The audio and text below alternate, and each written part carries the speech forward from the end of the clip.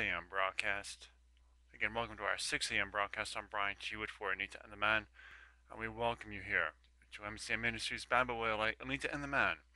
And today, for the next 10 Sundays, we begin a series of the book of Joshua. We're starting today at Joshua chapter 1, 1 through 9. Joshua chapter 1, 1 through 9, and we are speaking of just in sight, the importance of prayer, that strength of what God can make all your dreams come true, and you're just in sight, just like the land of Canaan. And we go forward in the matchless name of Jesus before the throne of God and pray. Dear Jesus, we thank you for your love, your support. We thank you for how you brought us from the natural to the supervision. We thank you for the Sunday of all the strength you can bring down upon us as we lift up our repentance daily, your prayers daily, as we raise the praise daily, and as you pour down your new mercies every day to us. We thank you in the earnest growth and the sensational love that you express to us and can give to us, and the strength to endure. And wherever we are in the world, evening time, afternoon time, going into the afternoon, we lift all into thankfulness of what you have done for us, what you shall do for us. In the matchless name of Jesus, in Jesus' name, we love thee. Brothers and sisters, in just a few minutes ago, I found out what's called Tornado Alley in the Midwest section of the United States, that about a half dozen people were killed. And we left all. Now, this is just another branch of experience. What occurred, and so we lift up all those families that have gone through this tribulation this past weekend here. And this is not the first tornado that has occurred this weekend. It's ranged from Topeka, Kansas, Norman, Oklahoma, all the way up to Nebraska. So please put these families in your prayer list this morning. Let's get going into our prayer lesson. We're going to just start with a couple of scriptures. Our foundation scripture is to be found in Ephesians chapter 6, verse 12. We are engaged in warfare with spiritual enemy, who is far more powerful than we are. Ephesians 6, verse 12 tells us, "For we wrestle not against flesh and blood, but against principalities, against powers, against the rulers of the darkness of this world, against spiritual wickedness in high places." And in our own strength we cannot defeat our enemies. The good news is our enemies are nowhere near as powerful as God. In John chapter 4, verse 4, because greater is he that is in you than he that is in the world. Brothers and sisters, this is your time of strength. Mark 11:22, have faith in God. Believe what you say in your heart, and you shall receive it, and you shall have it. And in these times, brothers and sisters, in these times, likewise, Romans 8:26 says, likewise the Spirit also helpeth our infirmities, for we know not what we should pray for as we ought, but the Spirit itself maketh intercession for us with groanings which cannot be uttered. The importance of prayer. This is not something that we should just say before mealtime, or just for a few seconds before bedtime. So can you honestly tell me, is your prayer life strong? Get into some time with prayer today. The importance of it. Your dreams are laying right before you, and those dreams are from God. And we go, and so let's get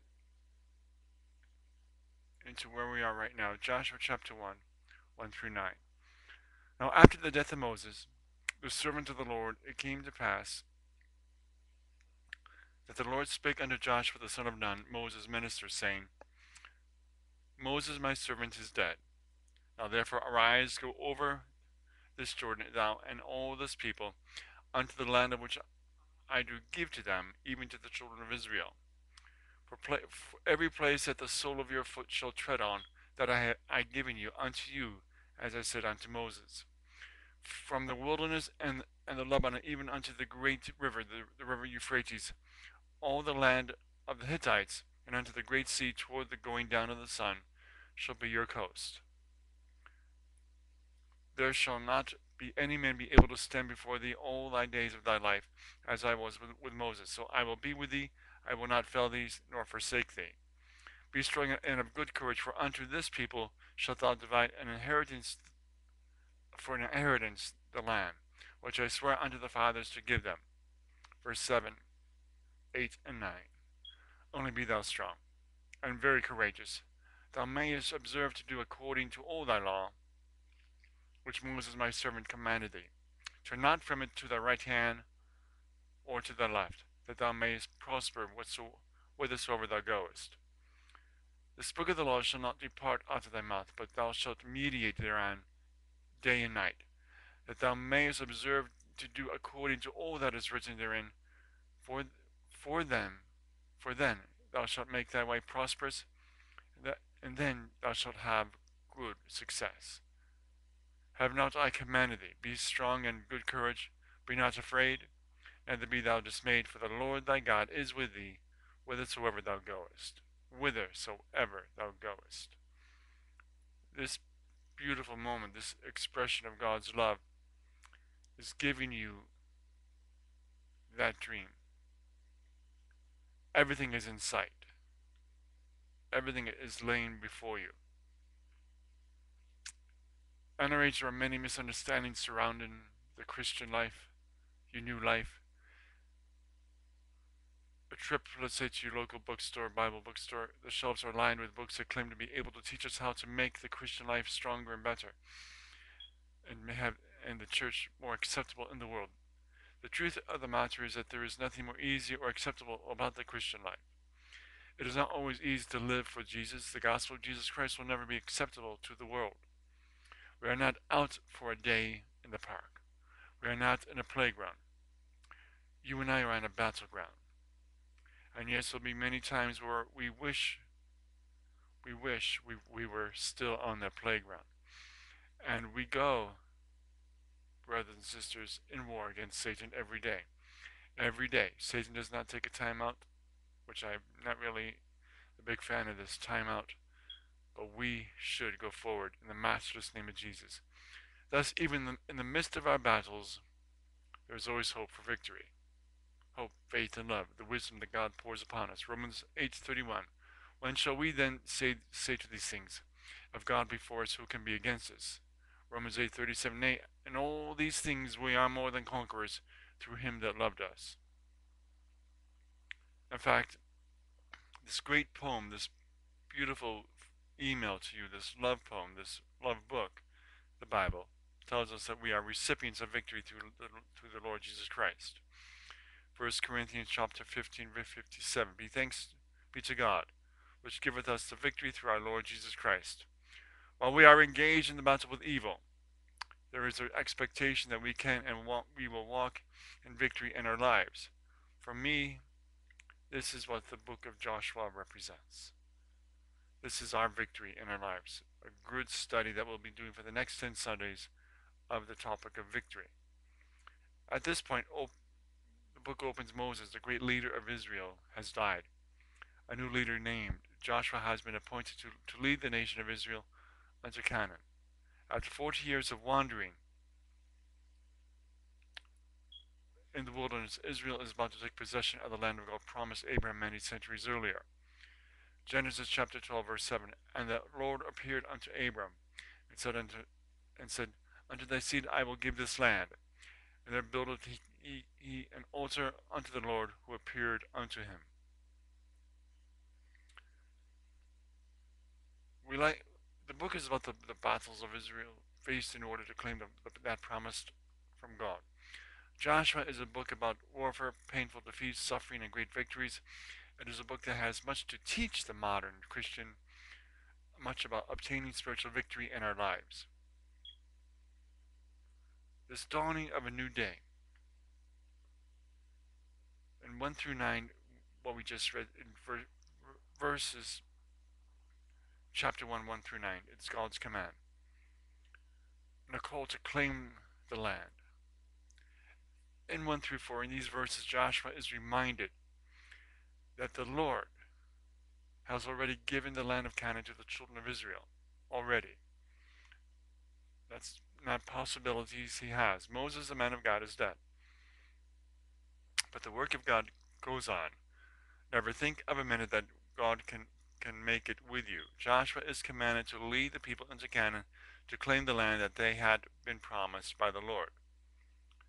The land was given to them back in Genesis chapter 12, verse 7, and the promises were reaffirmed to every succeeding generation of the nation of Israel. The land was indeed their land.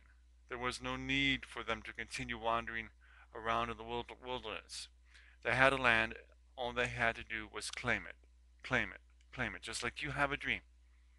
You see that dream. It's an overwhelming dream. You know it's never been presented to you before. Claim it in the name of Jesus. Take your dream, your prayers, your fasting, your church time. Get into that time right now, brothers and sisters. Feel that excitement flowing within you and for you. Feel that new time frame coming into all of us. And you're not going to be like the rest of the world anymore. You're a peculiar individual. God created you. God has exploded His love inside you. His Son, Jesus Christ, died for you. Come stand before the cross and look into the eyes of Jesus. Look into the eyes of Jesus, and He shall look upon your heart and change you. And show you that empty tomb. He will bring you to that door of faith, open that door of faith for you, and you'll be walking into your new house called the house of salvation. This brings us, brothers and sisters, to that new time for you, the new growth, the love, the leadership, what He is expressing for all of you. This is, brothers and sisters, your endless rhyme. God's love never, never, never ends. It doesn't rest. It is always there. You have that hedge of protection around you, giving you everything, everything that you need, everything that you desire. And this, brothers and sisters, brings us to the dawning of a new day. Claim it. It is yours. I look around to all the churches that my wife and I speak in. I see Christians who represent more of a defeated expression than a life of victory. They struggle with their own sins, and who for all intents and purposes are wandering around in spiritual wilderness. It does not have to be that way. God has a place for victory for you. He has promised us that we can live in that place of peace and blessing. Now thanks be unto God, which always causes us to triumph in Christ, and making manifest the Savior of His knowledge by us in every place. 2 Corinthians chapter 2, verse 14. And again, Romans 8:37. Now all these things that we are more than conquerors through Him that loved us. Romans 8:37. But thanks be to God, which gives us a victory through our Lord Jesus Christ. Again, 1 Corinthians chapter 15, verse 57. Again, hearing is receiving, but is hearing done. So Anita and the man here will be bringing you the same scriptures, similar passages, until you are doing, receiving, and hearing correctly.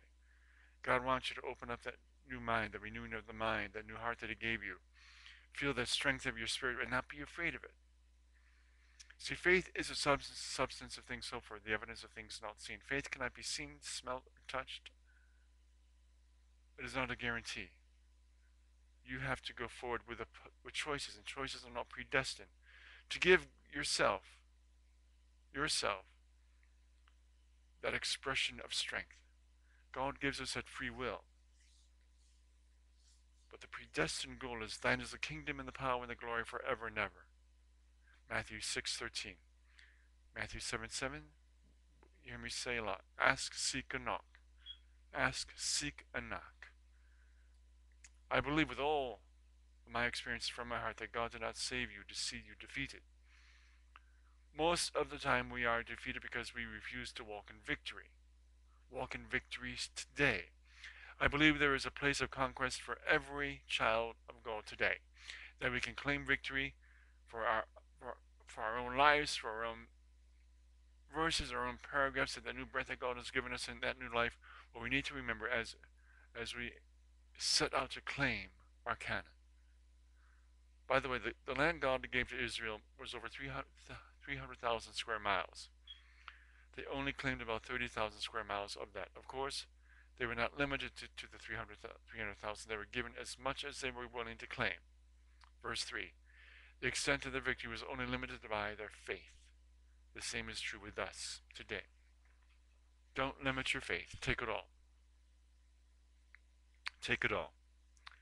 And God's going to bless you abundantly every day, but we cannot limit ourselves. We cannot limit anything about this. Ask the Lord and it shall be given to you. Seek and you shall find. Knock and it shall be opened unto you. Matthew 7:7. 1 John chapter 5, 14 through 15. And this is the confidence that we have in him. That if we ask anything according to his will, he heareth us.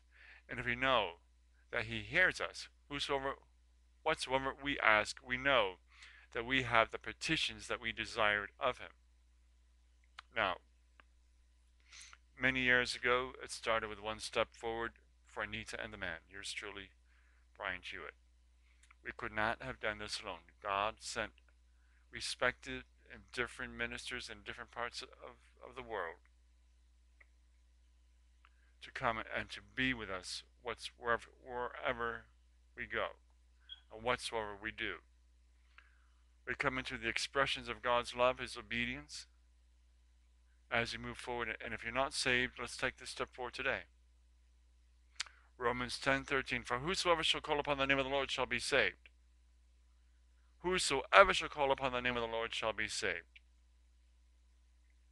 Let's repeat this important part of your life right now together. Dear God, I admit I am a sinner, and I need your forgiveness. I believe that Jesus Christ died in my place, paying the penalty for my sins. I am willing right now to turn from my sin and accept Jesus Christ as my personal Lord and Savior. I commit myself to you, O Lord, and ask you to send the Holy Spirit into my life and to make me and take control and to make me into that kind of person you have always wanted me to be. Thank you, Jesus, for changing me. Thank you, Jesus, for bringing me forward. For in the matchless name of Jesus, in Jesus' name, we love thee. That's my wife also singing right now in your name. I am praising your name. And the angels of heaven right now are singing your name before the throne of God. Not a bad move right now that you did.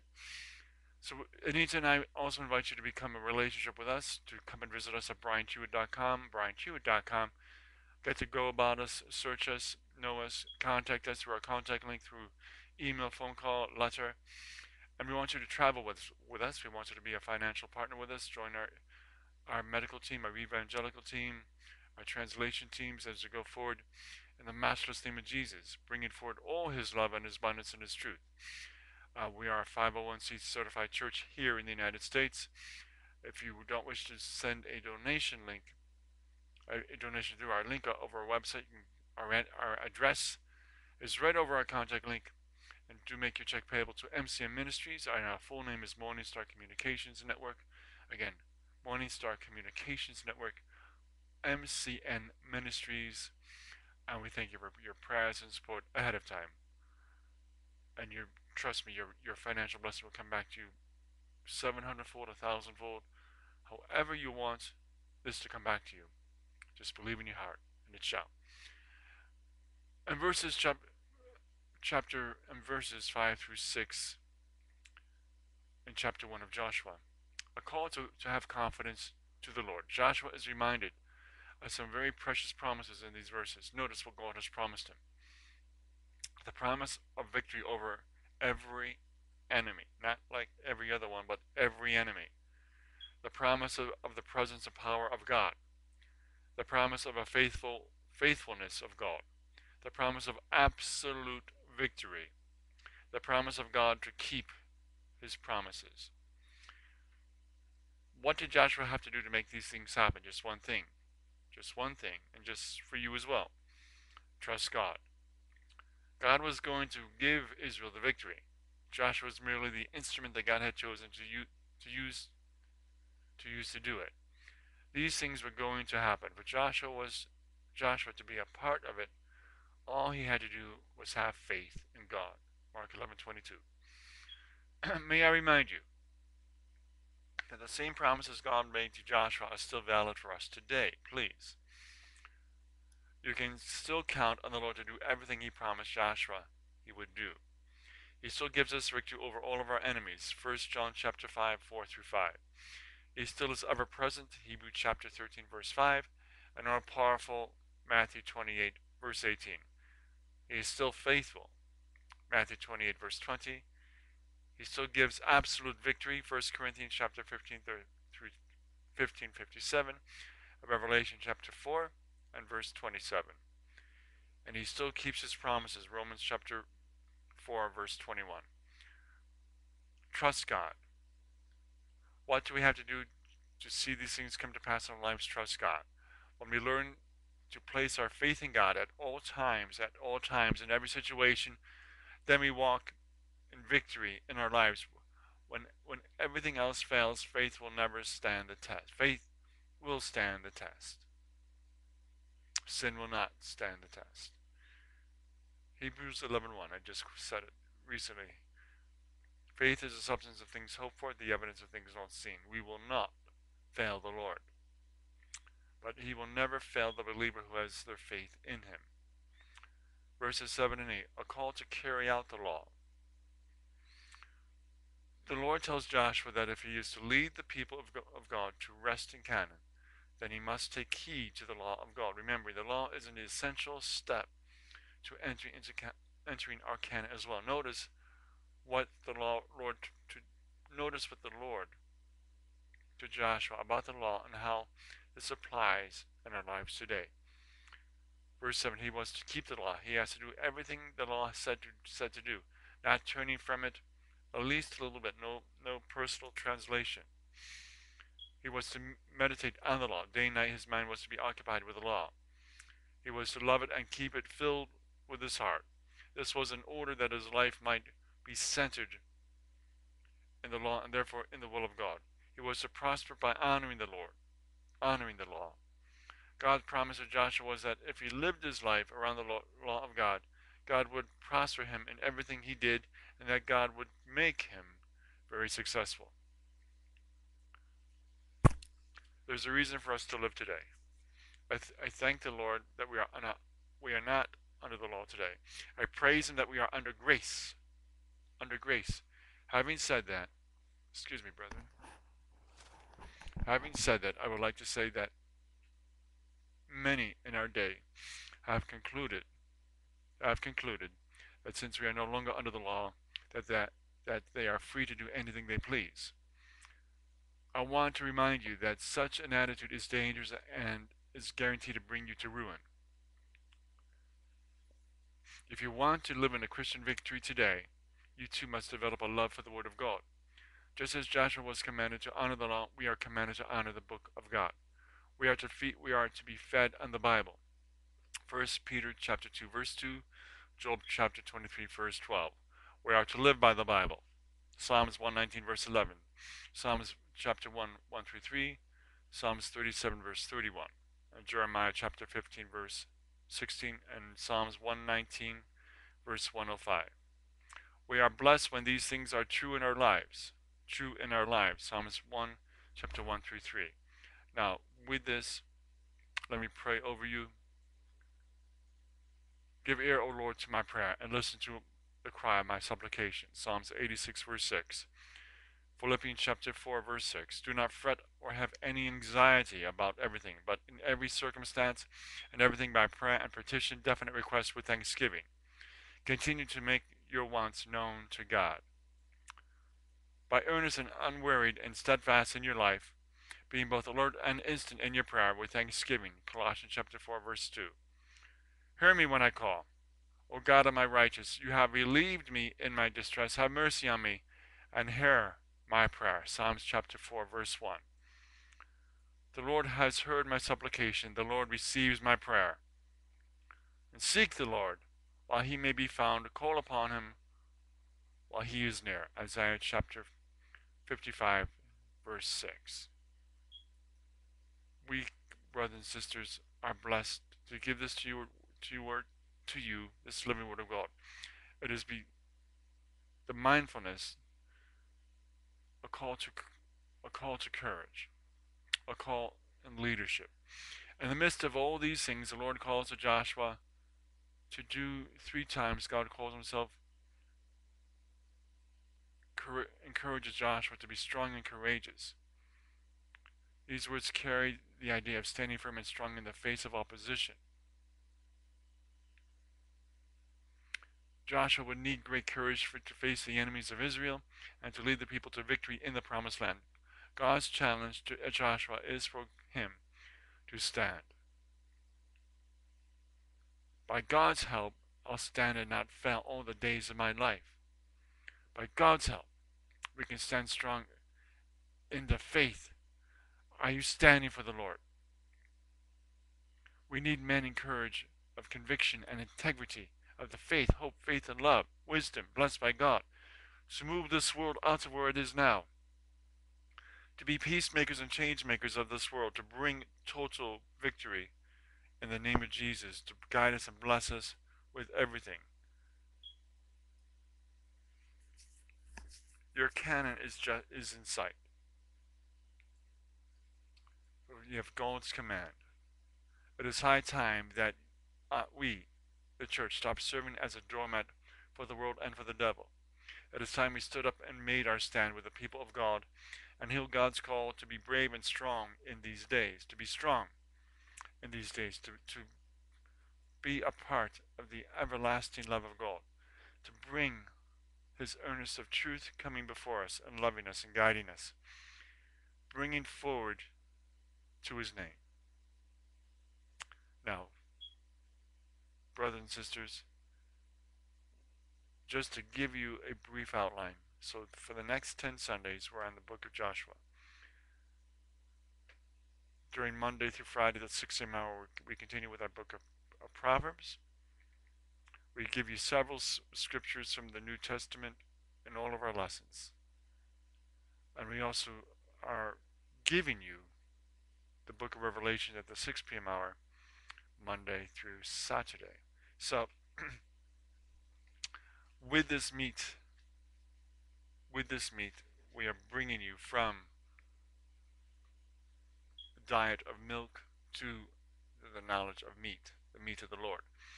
We give you this strength, this honor, this love that comes before us, and everything that we express to you. Anita and I invite you to stand and to be a part of our ministry, to travel with us, to be a financial partner with us. Come to get to know us at BryantHewitt.com, BryantHewitt.com. We look forward for your prayers and support ahead of time. And again, keep up to date, keep all the updates to us through going visiting us at BryantHewitt.com, BryantHewitt.com. Let me just share some scriptures before closing out. All of you must keep awake. Give strict attention, be cautious and active, and watch and pray, that you may not come into temptation. The spirit indeed is willing, but the flesh is weak. Matthew 26, verse 41. Matthew 21, verse 22. And whatever you ask in your prayer, having faith and really believing, you will receive. I stress this enough, don't I? Believe in your heart, and you shall receive it. And you shall have all, and all. James chapter 5, verse 13. Is anyone among you afflicted? He should pray. Is anyone glad at heart? He should sing praise to God. James chapter 5, verse 16. Confess to one another, therefore, your faults, your slips, your false steps, your offenses, your sins, and pray for one another, that you may be healed and restored. The earnest prayer of righteous man makes tremendous power available. Your dynamics in its working. The dynamics of the Lord. His truth, his love. Let's go forward before the throne of God and pray out. Dear Jesus, we thank you for your love, we thank you for your time, we thank you for your growth and your substantial truth, the truth that we never felt before. The truth shall set us all free. We thank you for this road of grace that leads us to the straight and narrow. Many are called and few are chosen. We thank you for this word today as we bless the next 10 Sundays from the book of Joshua. We thank you in all the accordance of the truth and the strength you have given us. We have strength in God. We have the victory. We have the victory. We have the victory. We go to our land of Canaan and we claim it. We don't limit. We claim everything that God has given us. And our faith is no longer limited. I say, our faith is no longer limited. In Jesus' name we pray. Again, brethren, I stress not, don't limit yourself, don't limit your faith. God has given you an abundance of a new land to walk into. Take it, claim it, it's yours. Okay? And that concludes our broadcast for this morning. On behalf of Anita and the Man, I'm Bryant Hewitt. We thank you for your time. Until next time. And that concludes our broadcast. To keep up to dates on all of our information at BryantHewitt.com, BryantHewitt.com. And we walk by faith, not by sight. Au revoir. Adios. Good day for the people.